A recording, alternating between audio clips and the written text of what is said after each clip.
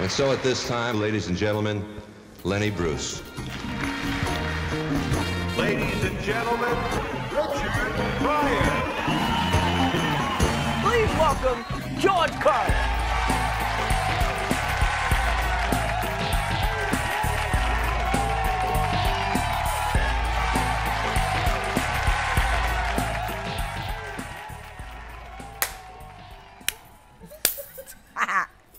I won't go there. Please Hi. do.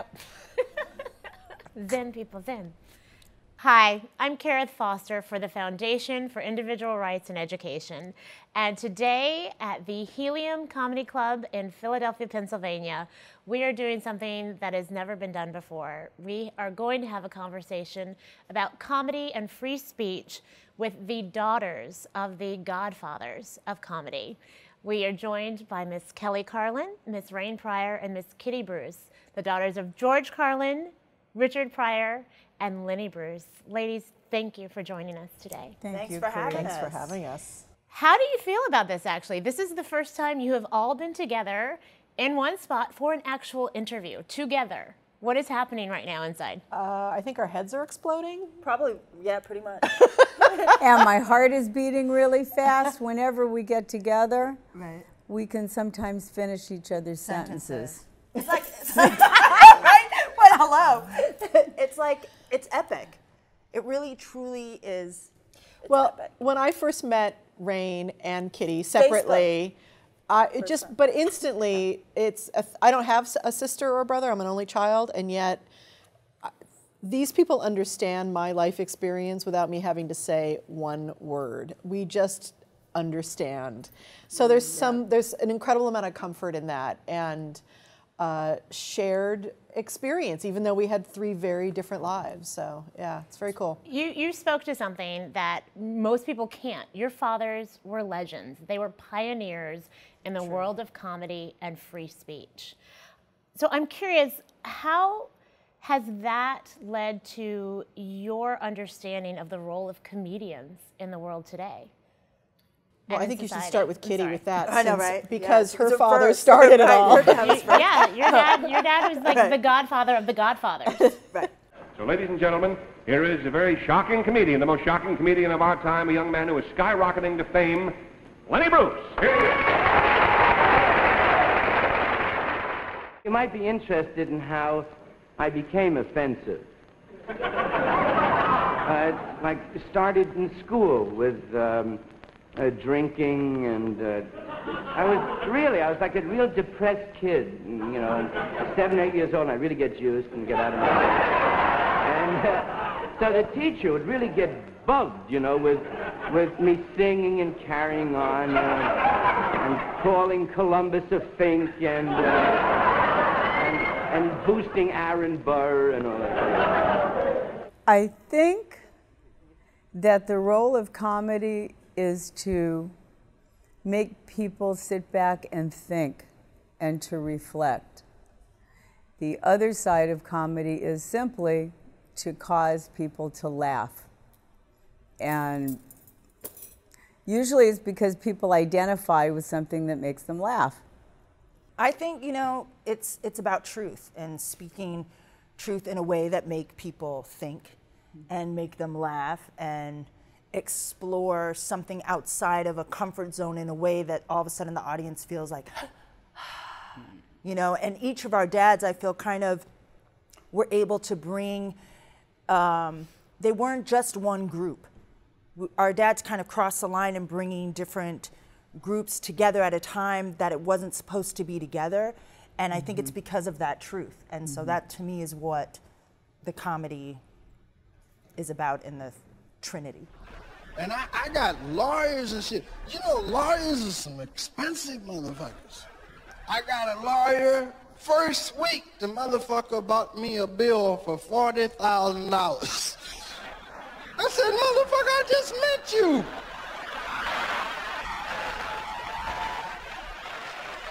And lawyers, they don't get upset, right? God damn it, wait a minute. Don't worry. Everything will be all right. No, but I want to know why you got to, and you leave there feeling like an asshole. Right? You've been going, what the fuck am I yelling about? They come, I'm just facing 47 years. Yeah, I always think about what my dad used to say about it, which is that he believed that his job was to find the line and to cross it. And I wanted to know the ones that you could never say on television. I mean the filthy words that are always filthy. All I could think of was mother.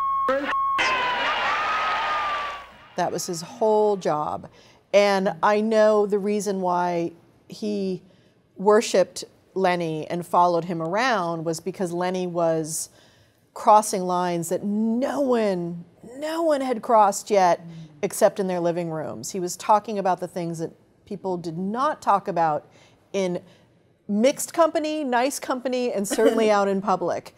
And the thing about the problem with comedy these days is there's not a lot of lines left to cross.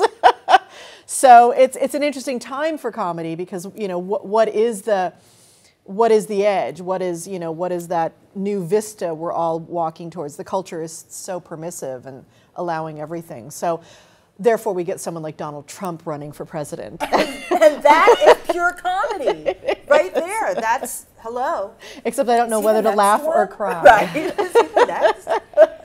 I have heard that lately from a couple different comedians that I know, one in particular, Margaret Cho. Margaret, yes. Okay? And audiences were booing her because of the content of her act. It was Jersey, though. I don't understand exactly what brought you here.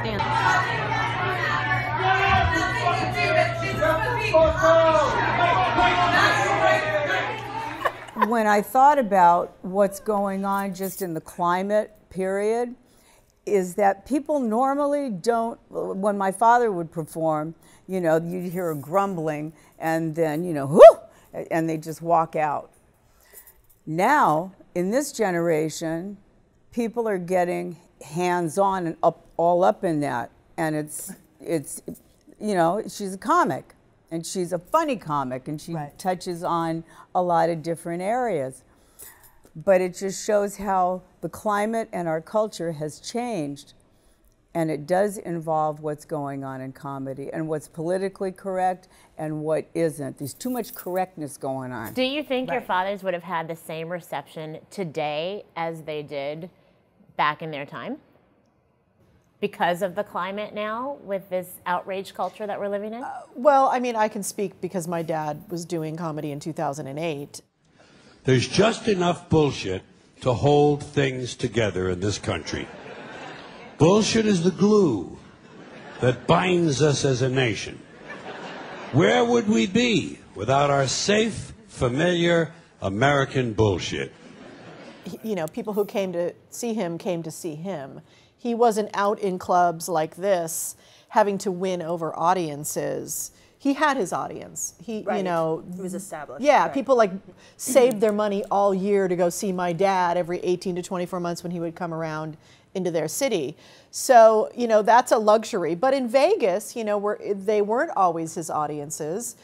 Usually about a third of the audience would get up and walk out if he started talking about abortion or politics or autoerotic asphyxiation or something, Why? I can't imagine. So he was dealing with that. But that was usually older people who would walk out who thought they were going to go see the hippy dippy weatherman and didn't really know who he had turned into in 40 years. So, but if they were coming up today, I think, it's funny, as you were speaking, I in my head, I was seeing my dad doing his stand-up, and I think I think there would have been less diversity, and I think he totally would have had the Black Lives Matter movement behind him, but it would have been limited, as opposed because he was so vocal on race and so vocal on the disparity and the inequality.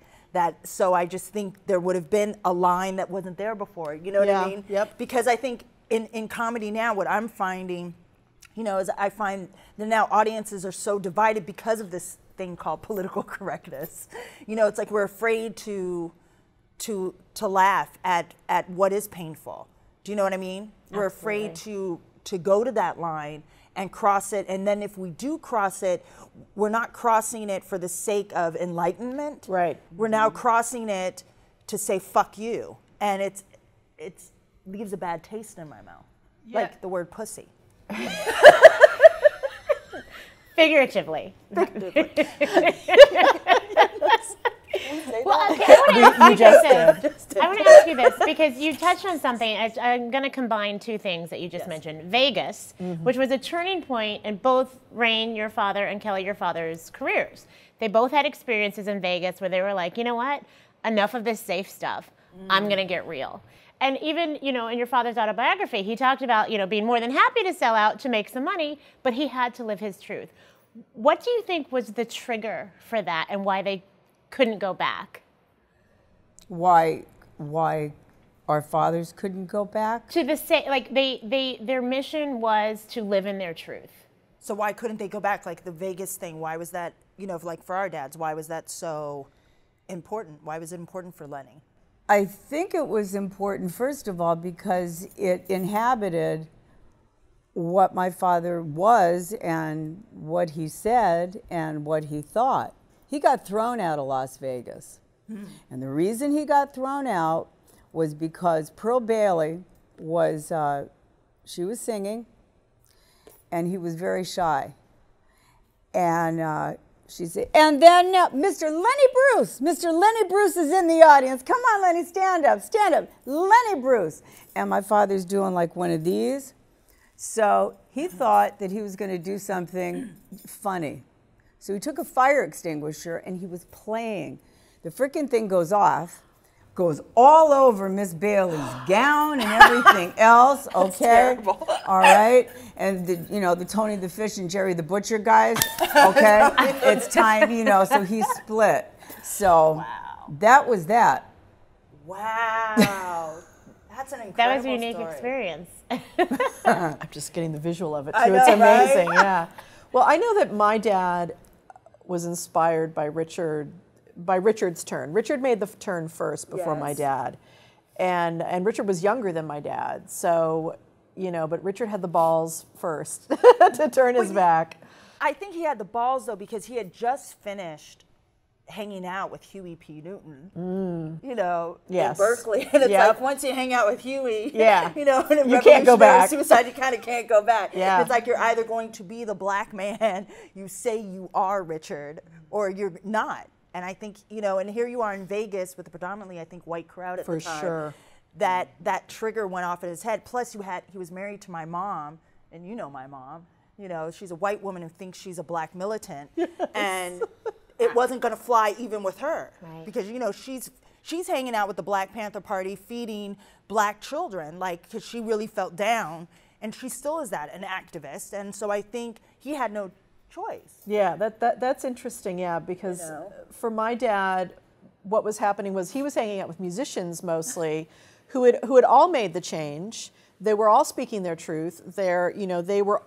Their insides matched their outsides, whereas my dad, his outsides did not match his inside because he'd been smoking weed since he was 14, and he was basically a radical head, hanging out with all these guys and playing the game. And, once he dropped acid in '69, and he dropped acid a bunch that year, it was like kind of his come to Jesus moment, which was like, acid would do that to you. Yeah, like, oh, I really can't pretend this anymore. And he still had a bunch of gigs that he had to do, and I guess he had dropped acid one weekend and was doing the Playboy Club or something like that, and he was so bored and he didn't want to do his regular act that he just laid on the floor and described the bottom of the piano to the audience because he was trying to get fired desperately. Wow. So, and once that turn happened, he couldn't go back either. It's one of those things where the revolution is out inside of yourself and there is no turning back. How has that impacted your lives?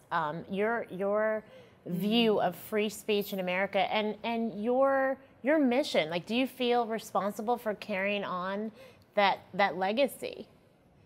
Yeah, we were talking about this earlier about it's just in our DNA to be these people. And, my dad kind of had these daddy teaching moments with me where he would like make sure that I understood in the 60s especially. I was born in 63. So by 69 I was 6, 7 during all of that stuff. And, you know, my dad went to do Kent State and we went with him and he took me to the memorial where the kids had been shot a few years earlier. You know, like my dad made sure that I understood what was going on. I was there at Summerfest when my dad got arrested for saying the 7 dirty words on stage. So it was a real life day-to-day thing for me, and it felt very dangerous to live the life we were living at that time. I mean, we were on the side of the freaks. You know, Nixon was in the White House. You know, this was not an easy time to be different in this country. And so for me, I've always had a passion for it. You know, I think building on my father's shoulders, but also understanding that it is the marketplace of ideas, that whether you like someone else's speech or not, I will die to protect your right to say it, because then I'm hoping you'll protect my right to say it too. And it's hard being an American and with that, you know, because you have to, you know, let the Nazis march, you know, through Skokie, Illinois and things like that. But without it, none of us have the freedom to, you know, to speak. And if you don't have the freedom to speak, then you really don't have the freedom to think either. So it's part of my DNA, absolutely. Right. And it's definitely a part of mine. I mean, my dad, like I said, comedy is about truth. And so we grew up with the rawness of burying our souls.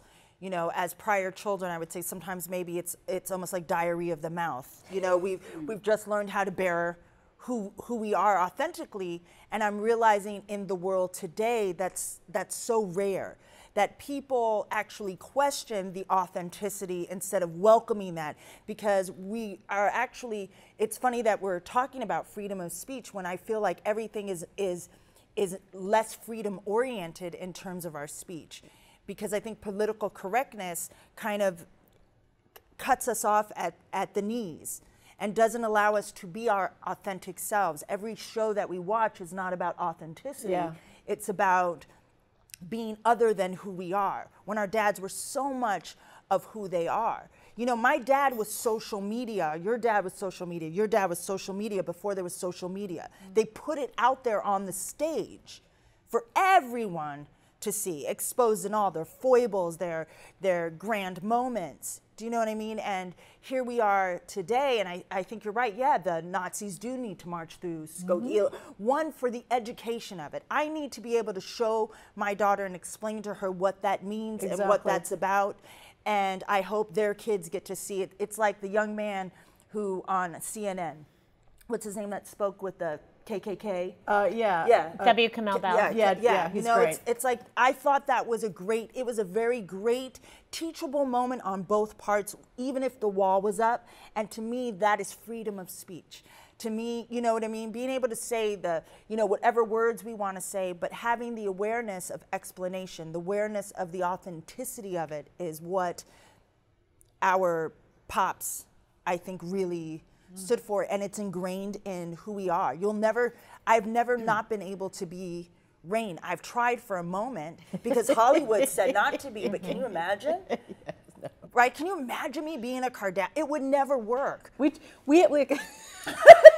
when we first met, we were like, oh my God, we should do like a fake reality show and give them exactly what they want. Absolutely, because it would be so awesome to be those girls that walk in the room. Don't you know who I am? You know, I'm Richard Pryor's daughter. Where's the coke? You know, with the hookers.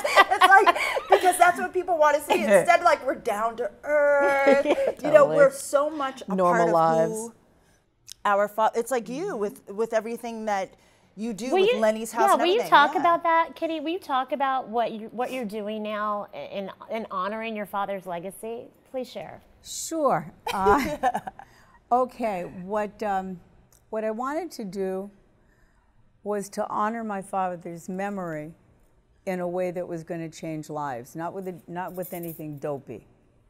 No pun intended. And so, oh shit. Sorry, I had to point that out. So, I wanted something to change lives for the greater good.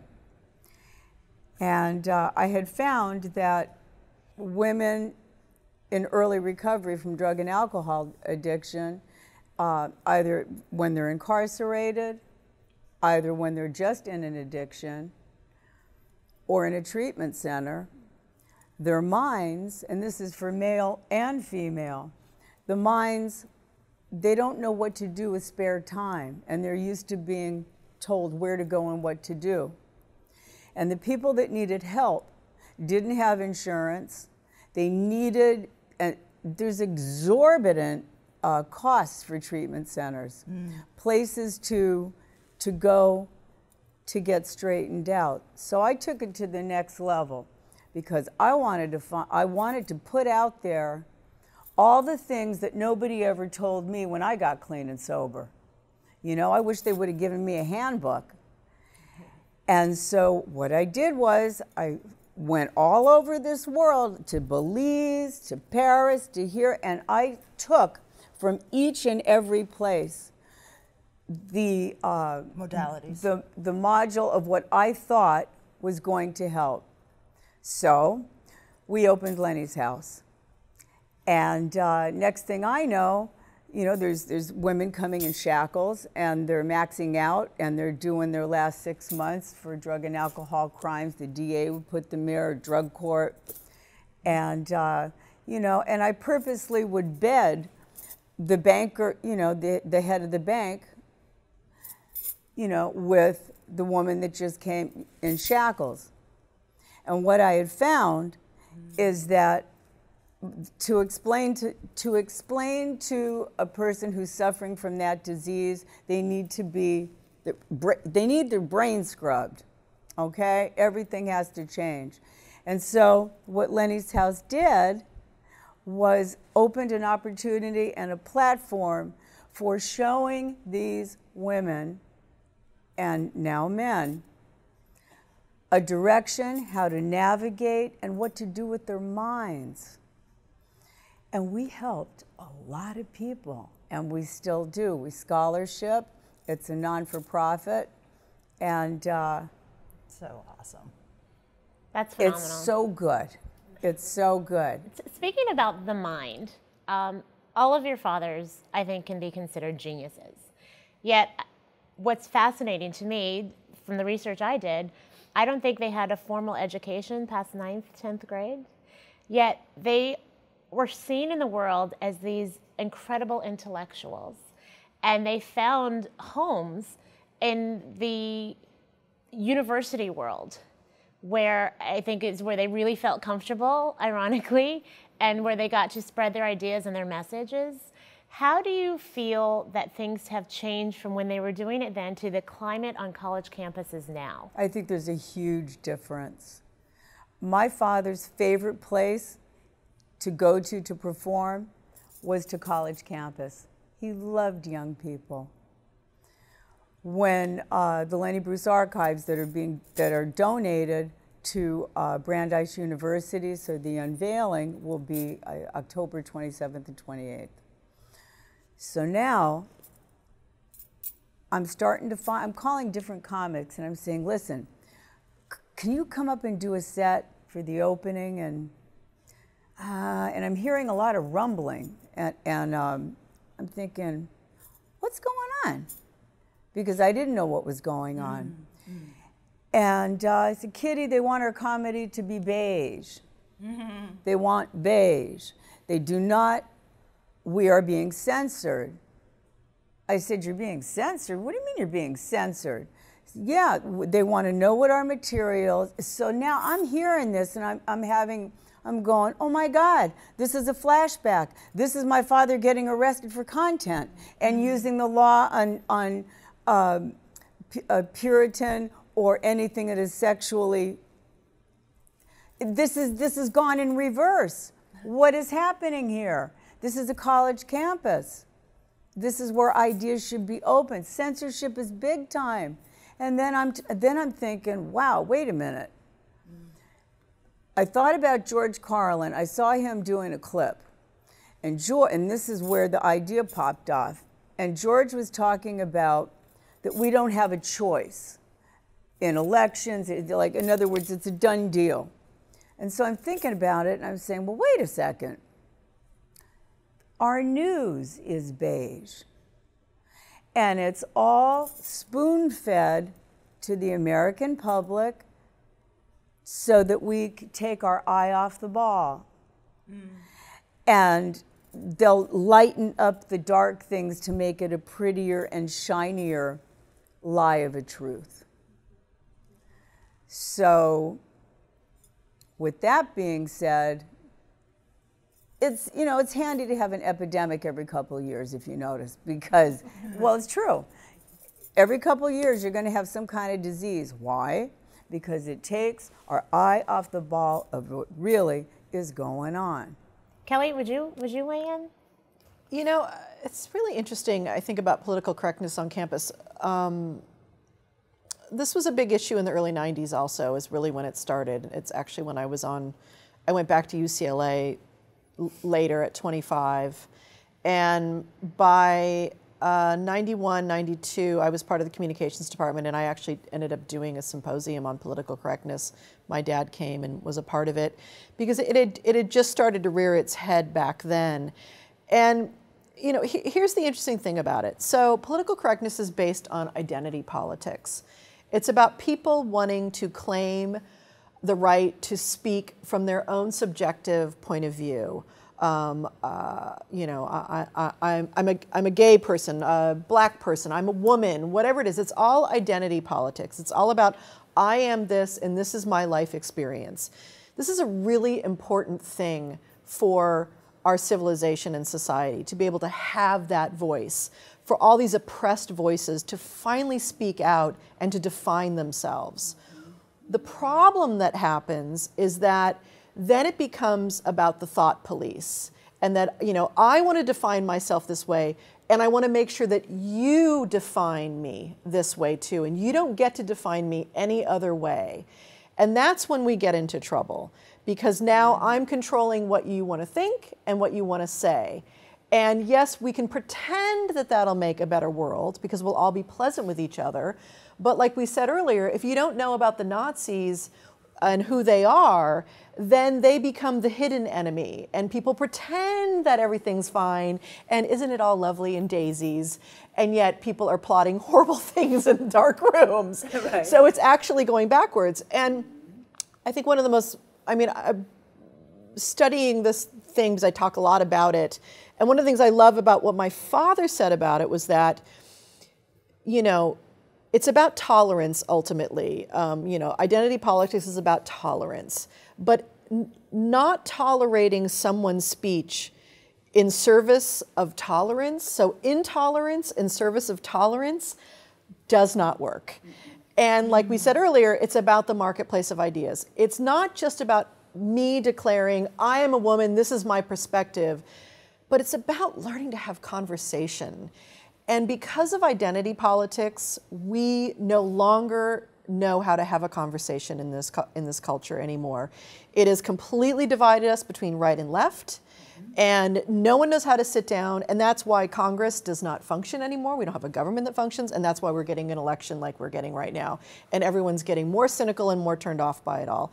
So, you know, it comes from a great place. Its intention is good and is important for our culture, but shutting down what people can say and what their comedy is and making everything beige is not good for democracy in the end. And so I think we're going through some difficult growing pains around all of this stuff, and it will play out, you know, and it's fascinating. I mean, I mentioned Trump earlier. This is why we got Trump. He's not politically correct. It is refreshing. He says what's on his mind. It's not pleasant to listen to, but this is America, you know, and politicians don't speak. They've become so beige. And we all sit there watching most politicians going, yeah, he doesn't really mean that. Yeah, he doesn't really mean that. Yeah, he doesn't really mean that. So, you know, it's Do you think your father would support Trump based on Oh, God, no. Okay. No. My dad would see him as for who he is, which is misogynistic and racist and all of that kind of stuff. I mean, he loved the freak show of it all because it is a real freak show. Yes. And, you know, he loved the freak show aspect of American politics. But, you know, my dad didn't vote. He stopped voting in '72 when McGovern broke his heart. But, you know, I know he'd love Bernie Sanders. But my dad was very progressive, you know. So that's my take on it. You know, that it's an interesting mixing of progressive ideals with fascist tactics, political correctness in general. Yeah. So in terms of like the whole college scenario and being able, you know, I think again, we're in a different place than we were back in those days where it was, you know, it was shock and awe. We could say what we wanted. People like my father didn't have to be educated, you know, proper education, whatever, but they were great observers of the world and great commentators on that. And I think even to be great at what you do, even on a college level, you have to be a great observer. Mm-hmm. You know, you go to the guy who's studying medicine, you know, who's going to be the doctor, is cutting open the cadaver, learning about how to do the operation or how to know what's inside the body. It doesn't necessarily mean they're going to be a good doctor or a great doctor. Do you know what I mean? But it's all a part of the observation. It's all a part of the practice. And so our dads were of an era that allowed for, because no one had heard it before. The problem is everyone has heard it. So how then do you express this newness in a way when we are at a fragile point in our lives? You know, I think our country in general is at this very fragile, it's like an infancy all over again. So what information do we put in? What do we take out in order to be stronger and better? So at first it does become a little beige. You know, it does have that uncomfortable, like, can I say this? Can I not say this? Which why I think comedy, it's going to be interesting after the election to me to see what then comedy turns into, what our world will turn into, what kind of words do we start using for ourselves? Like, what are we really commenting on now? What becomes funny now? If that makes any kind of sense. But that's kind of where I feel like we're at from where our dads were at a time when you could be this. You could march down the street. You could get hosed. It could show up on the news, but you knew what it was about. And we told our stories orally. It wasn't all reflected on our phones 24/7, which changes that because, again, it's the whole telephone thing. Yep. You know, then it was different. Like, we saw it, Uncle Marty saw it, then Uncle Marty talked about it, then we talked about it, but then we became a part of it because we were in it. I grew up in my, you know, it's like when I wrote a letter to the KKK and President Carter, it's like I could do that then. You know what I mean? Barely would my letter get to Obama or whoever becomes the next. Do you know what I'm saying? It's a different thing to be careful with who we are in general. It has to go through this. We're going through this interesting, like I said, it's an infant. How do you think censorship affected your father's lives and careers? He almost died, and then he did. He was constantly being arrested for his act. In that time, yeah. For his content. It made people so uncomfortable that it came to a point to where, and this is hard to even, it's hard for me to even believe that something like this could go on, because my father in the beginning, he was funny, then he got really funny because he was hitting different ideas that people could relate to or shock people. He never used obscenity for shock value. Right. When they started to have cops come into the clubs and a district attorney would say, Lenny, you better bring your toothbrush, okay? And my dad started wearing a trench coat on stage because he knew, okay, that he was definitely going to get hauled off in one way, shape, or form. So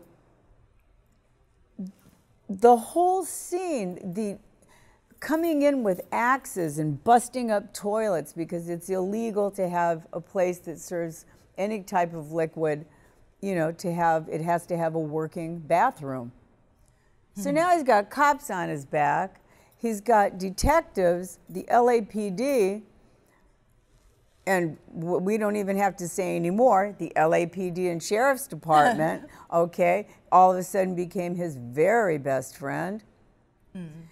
And they just kept whittling and whittling and whittling away at him. At who he to was. shut him down. As long as we can shut him down, as long as we can keep him quiet, for God's sake, don't let him talk. And as a result, we now fast forward. 2003, there were two men. One was a college professor, David Scover and Ron Collins. And there was a class. And their assignment was to try to get a posthumous pardon for my father, because when my father got busted, his last bust, he was looking at 4 months in jail for talking.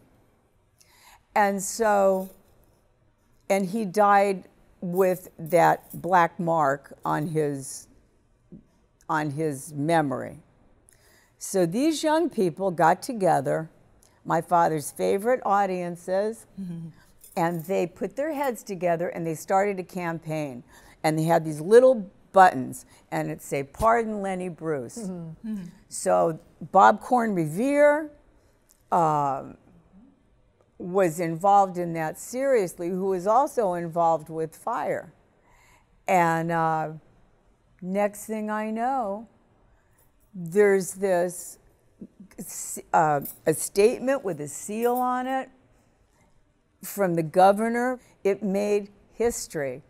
It was the first time in history that anyone was given a posthumous pardon, and the conviction was overturned. See, that's beautiful. That is That beautiful. is. And what's amazing about that is that, so my dad got arrested with Lenny in '62 at the Gate of Horn. My mother was there also. I told Kitty the story earlier, which I just love this story, which is my parents drove from New York to Chicago to see Lenny, and they go into the club, and Lenny gets hassled, and then the cops start hassling everyone in the club. They're trying to find underage drinkers so they can shut the club down and punish the Gate of Horn for putting Lenny on stage. So Lenny's in the paddy wagon. The cops ask my dad for his ID, and he declares to the policeman that he doesn't believe in identification. My mother's rolling her eyes, basically. My dad gets thrown in the back of the paddy wagon with Lenny, and my dad sits there and proudly tells Lenny what he has just done. And Lenny looks at him and says, "What are you, a schmuck?" You know, which I just love that. But, you know, 10 years later, it's now 1972, and my dad's Class Clown album he's recorded it, but it's not out yet. And he gets hired to open for Arlo Guthrie at Summerfest, which is a big outdoor festival in Milwaukee. And he's on stage, and he's trying to do his Class Clown material in front of like 20,000 drunk people, basically. It's not going well. He keeps saying to them, "No, you need to listen more." Yeah. That'll work. Yeah. And so my dad's doing his routine, and it's peppered with language, and his routine is going out throughout the fairgrounds so everyone can hear it. The promoter comes up to my mother, we're in the wings, and says to my mother, the minute George gets off stage, they're going to arrest him for language. And because the cops were watching and they didn't like what was going on. And so my mom knew that my dad had drugs in his pocket. So she took a glass of water and walked out on stage to warn him to go off stage left, because the cops were over here, and to try to get backstage so they could hide everything. So that happens. Dad wraps it up. Oh, the thing is, my mom comes out to tell him to get off stage. Does my dad just wrap it up? No. This is when he starts the 7 dirty words part of the routine. Right, of course. Go big or go home. Right, exactly. Go big or go home. And basically, we have the recording of this concert, and you hear him talking, and then you hear his volume just slowly going down, and they start to play music over him. And then he realizes, oh, the concert must be done. And he leaves the stage, and we're stashing drugs. Award show. I know, exactly. Yeah. And they did. They ended up arresting him. Thank God, not for drugs, but and he went to jail for disturbing the peace or something like that. But so there was a disturbing the peace charge, but they $250 to bail him out. But we knew because of Lenny's arrest in '62, my mom knew when this happens, you get a First Amendment attorney, you get a civil rights attorney. You don't just hire any attorney. This is now a civil rights issue. And Milwaukee backed off and just, let drop the charges and all of that. But yeah, so it was interesting because it was still just the end of that era. I mean, it was clearly a different era. It was '72. People were marching in the streets and there was a lot of free speech issues going on. And, so now the government, in the time that we live now, the government isn't doing the censoring. It's now corporations and big media and colleges and universities, and diversity groups, basically. And which is such an interesting political spectrum because most of the diversity groups are very progressive and very left. And the rest of these folks are more on the right. So it's interesting. We're self-censoring now, and you were talking about it earlier, this chilling effect. I get it on social media all the time. I'm always thinking about, how do I couch this? How do I do it? Because if you don't do it correctly, you get people from the left attacking you, or you get the people from the right attacking you. Or my mother. Or why did you say that? That could ruin your chance. And I'm like, do I give a fuck? I'm speaking my truth, Mom. Exactly. Well, and now we have the cloak of invisibility with the internet. Yes, certainly. Yeah, that doesn't help things at all. Yeah. Well, speaking of corporate censorship, your father had to deal with that at NBC with his show. He did. He had. Well, that's why it only lasted 4 shows. What happened? Yeah, please explain that to the people. Here he is on. He has his own show, Richard Pryor. He did 4 amazing that Robin Williams was in. It started the career of Sandra Bernhard, right? Marsha Warfield, some great talents are on there, and he comes out and they're like, you can't do this, you can't do that, and they were always afraid of him. By the way, which is why Saturday Night Live started the first 5-minute delay, was because of Dad being on the show. Because didn't he walk out naked? That was on his show, right. But it was in a That's suit. what I mean. He was actually, so that was part of it because he was saying fuck you, which is why they canceled it. Yep. I've given up absolutely nothing.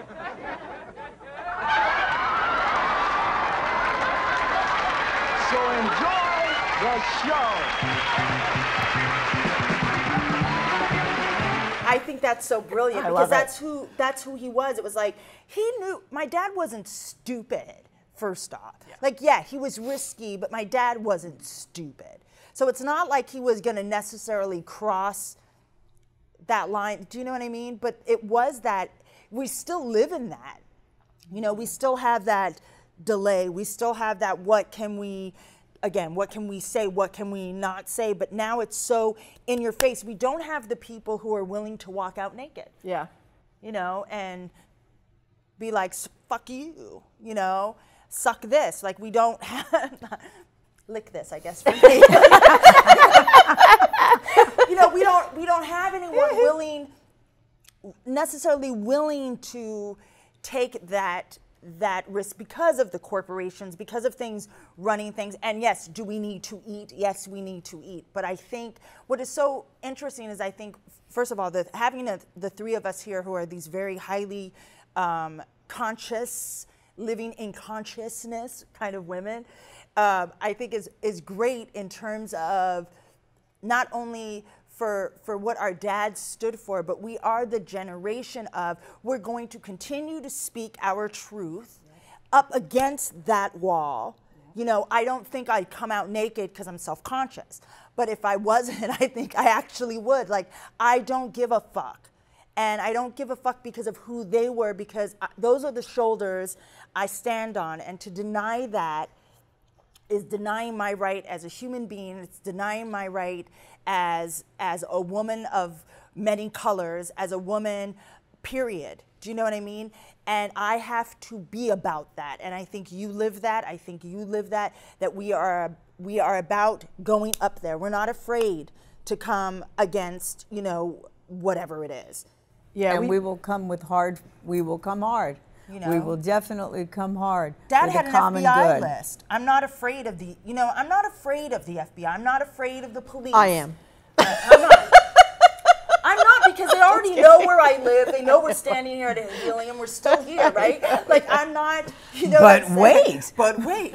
You know, but it's so funny though, because I mean, I'm more afraid of my phone when I go on Facebook and it knows I like a certain item. How the fuck do you know that? I didn't talk about that on Facebook. Why are you putting it there for because me you to Google read the searched ad? it earlier. Asshole. Flat Earth theory. I'm more afraid of that, of tracking me, than I am of a file on me for speaking my truth. Does that make sense? Yes, totally. What were you going to say, Kelly? It's funny that, yeah, I mean, because I think also because of my upbringing, I bring more of, and I see it in my dad too. Even though my dad was in your face kind of a person, he was a man who wanted to make sure he had a really logical argument and a reason to be in your face. That was his particular genius. Like, he didn't do what Richard did, which was like unzip his soul and pour it out onto the stage, you know, or even what Lenny did, which was like, you know, talk about things that people were not allowed to talk about. But my dad would always make sure that he had like a backup argument to why he was talking about things. There was always this incredible logic that he would use in his humor. Intellectual. Yeah, very intellectual. Yeah. And he would end up taking you logically to a premise where you were like, you wouldn't normally agree with it, but it was so logically and beautifully done that you're like, well, I guess we should turn all the square states into prisons. You know, it's like, makes perfect sense to me now, you know? And it's interesting because I think I come from that school too. It's like, I want to like bring people, you know, my dad would talk about that line that he wanted to bring the audience across, but when he talked about it, he said, I always want to bring them in such a way across the line that when they get to the other side, the way I've gotten them there, they have to stay there. And that's what I love to do, you know, and that's how like we each of us can't help ourselves. No matter like what group I speak in front of now, I always want to figure out where is their slightly uncomfortable line and how can I bring the group with me in such a way because I'm speaking from my heart, but that when we get there, they can't deny that we're now over there. And that for me is the victory. It's like, oh boy, we made it across the line today, you know? And we truly cannot help ourselves. Do you think that's your way of kind of combating this? Because it seems like there's almost an unwillingness to explore uncomfortable topics now. People are so uncomfortable they don't even want to go there. But it seems like you all have found it to be part of your mission and your purpose on this planet to take people there. So do you think there's hope in what you're doing? Yes, absolutely. Yes, completely. Yeah. I told you we because when you take them there, like in my solo so what's her name? Come on. Who? Mavis Staples right now. Play through my head. I'll take you there. Okay. So in my show, what I do, my solo show, is I make people cry. Oh my God. And people don't want to go there. I bring people into places of grief with me. And there is such an incredible sense of relief for people that I took them there. They pretend they don't want to go there, but we all want to go across the line because that's the enticement, whatever it is, even if it's the thing that we're so reject as a culture or personally and don't want to see. But we know once we get there, it's like, oh, it's not as scary as I thought it was. And, you know, that's kind of my mission in life is to do that. It's like the horror film syndrome. You don't want to watch what happens, but you know at the end the killer's gonna die. Yeah. You know what I mean? Yeah. So it's like you're taking us, but yeah, that's what's beautiful. Yeah. About who they created and what, you know what I mean? And what it's about is to, like Kelly said, it is about taking you to that edge, and each one of us does it. And yes, like I said, there is a possibility for that to change because you have I live in that consciousness. As soon as you tell me I can't, I'm the person that's gonna be like, watch. Watch. Yeah. I'm gonna make it happen. Do you know what I mean? And because I believe it's over there. So where do you think we are in this cycle of free speech in society? Because I think we all agree that there is there's a cycle to it, right? Where do you think we are right now? I think everyone has free speech. They have these phones, and everyone gets to speak right now. Everyone gets a say. We've had this social media for about 7 or 8 years now. We're just starting to come to terms with the fact of how this is affecting our life. The echo chamber of it, the weirdness of Googling something and then it's up on your Facebook feed. Like the first time that happened when my husband was like looking at something on eBay and suddenly it was on my Facebook. I'm like, what the? So we all have a right to say things and we're all planted in that right. But like I said earlier, no one's listening to each other. We're screaming at each other. We're, yelling at each other. We're blocking each other. We're trolling each other. But no one's conversing right now. So, it is this infancy thing. We're all kind of just narcissistic ids out there, all of us. And at some point, in order to make this world go round and continue going round as a human society, we are going to have to start listening to each other again. And, and decide how much of this little thing we want in our life. I mean, I'm about to go on a 3-month sabbatical from my social media because I'm tired of the echo chamber. I'm tired of this deciding what I think about all day and what I'm conversing about. So original thought, I'd like some of that back, please. And so I think it's an ultimate democracy in that we all have a voice. But there is something, the difference between a democracy and a republic, It's like we haven't figured out the republic part of social media, which is like, you know what, there needs to be some rules around this. And rules doesn't mean that, it's unfair. It's that rules that are as fair as possible for everyone else. But we need to figure out some rules around this for ourselves individually and as a culture. So, but it's exciting times, and it's messy. It's really messy right now. But there are a lot of amazing organizations in this country, like FIRE, that are working to make sure that people are educated about First Amendment. And the thing I love about this conversation and about our fathers is that people don't remember the fight. People don't remember that her father got arrested for talking about religion on stage. Religion, it makes my head explode. That we could go back there if we're not careful, but we're not there. We have moved on from that. But kids need, young people need to know about her father and what happened in the 50s to shut, absolutely, and all of that, and then the evolution and how our fathers stood on Lenny's shoulders and how we all stand on their shoulders. This is an important education and history is really essential around this issue. And that's another reason why people should read your father's books. Yeah, absolutely. And see all of our fathers' material and read their biographies and autobiographies. Right. And know who they are, know the history. You yourself wrote a book called A Carlin Home Companion. Yes, my memoir. Which made me laugh and sob uncontrollably and laugh again. Yes. People on the airplane thought I was completely nuts. Yay! They thought I was bipolar. But what, how share a little bit about your book real quick. Yeah, so it's the story, it's my story. Obviously, part of it's with my father and my mother, growing up with them. And part of what I investigate in my story with my father is this concept of truth. And that my father was a truth teller on stage and was a hero as a truth teller. And yet we were a typical alcoholic, drug-addicted family and didn't know how to speak the truth to each other. And that familial truth and intimate truth-telling is much more difficult sometimes than being on a stage and telling our truth. And so some of that was part of the friction between my father and I later in his life. And, but it really is a story about love and our family surviving a hell of a lot and coming through it always, with a lot of joy and a lot of love. But it wasn't always easy, so yeah. And you wrote an amazing autobiography. Thank you. And will you share a little bit about that?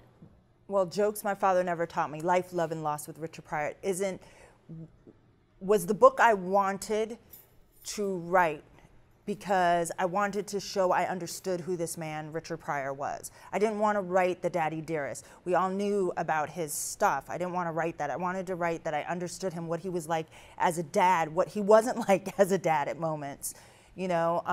Also growing up being a biracial woman at a time that being biracial wasn't acceptable. My parents married, 4 years after it was declared legal for interracial couples. I think the first couple was the Loves, then came, So it was a different era, and so my story is about growing up in this era, this Black Jewish girl finding herself, finding her own voice with this iconic father who was known for his drugs as much as he was known for his brilliant, comedy in the world, and that I understood that brilliance. I also understood he was a young man.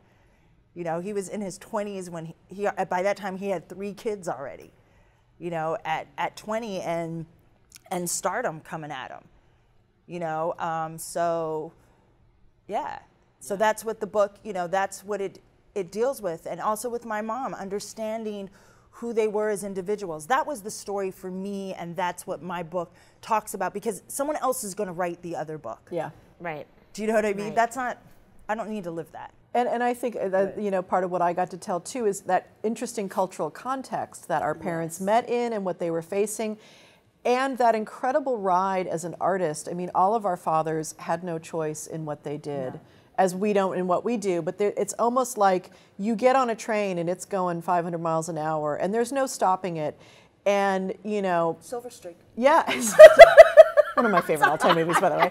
And as a family member, you're getting on the ride also, whether you like it or not. You're on this ride with them, and you're going, and your life is forever affected by that ride. And I think that's part of the story we got to tell, is what that's like to be on the ride of that, and then to figure out, hey, I need to pull the cord and get off here for a while because I need to go have my ride also.